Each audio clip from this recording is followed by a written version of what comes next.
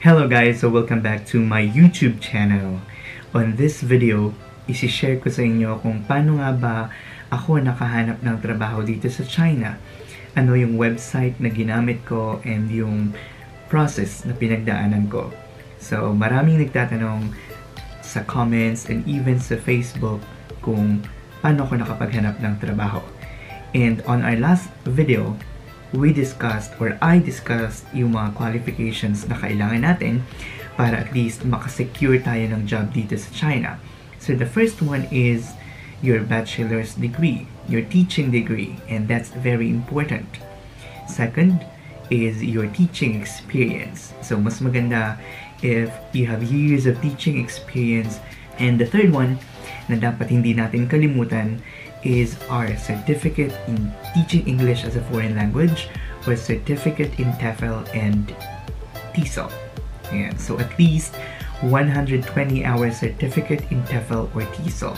So yun ang requirement dito sa China. Yun ang karaniwang hinahanap ng mga employers para at least mag-consider ka for the job. So ayun, diretso na tayo kung paano nga ba ako nakapaghanap ng trabaho dito sa China. Very simple. Ginamit ko yung website na Dave's ESL Cafe. And so yan yung website. Yan ang ginamit ko sa paghahanap ng trabaho.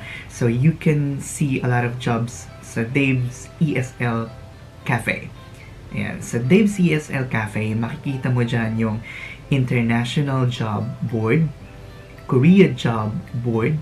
Ayan. So sa International Job Board, mixed yung mga countries na nag-a-advertise ng jobs, ng ESL or EFL jobs. Sa Korea Job Board, so lahat ng jobs ay sa Korea. And sa China Job Board, dyan natin makikita yung different jobs dito sa China. So you have to evaluate everything. You have to consider everything bago natin tanggapin yung job dito sa China. So yan ang ginamit ko.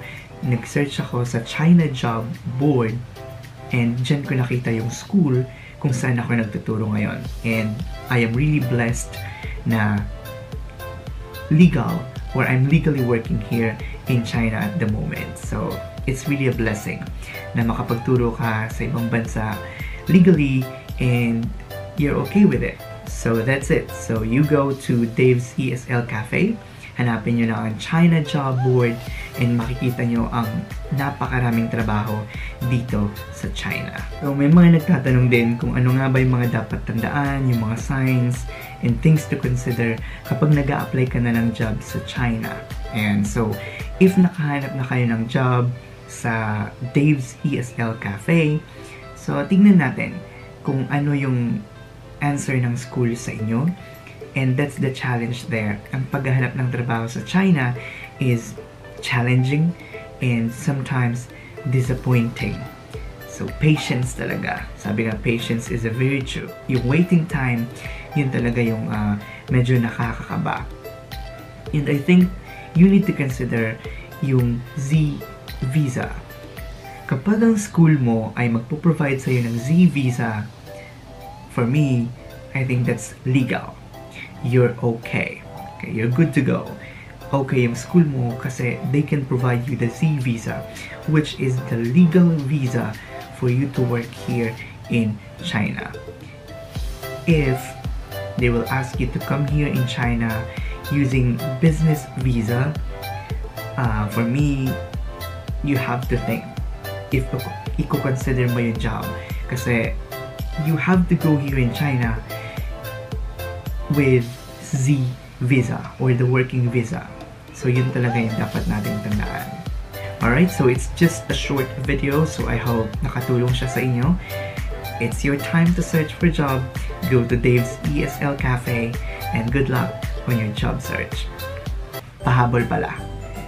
Sa paghahanap ng trabaho overseas, for me, I believe na if it's for you, it's for you. If it's your destiny to find a job abroad or in China, it will happen. So all you have to do is wait, pray, and hope for the best.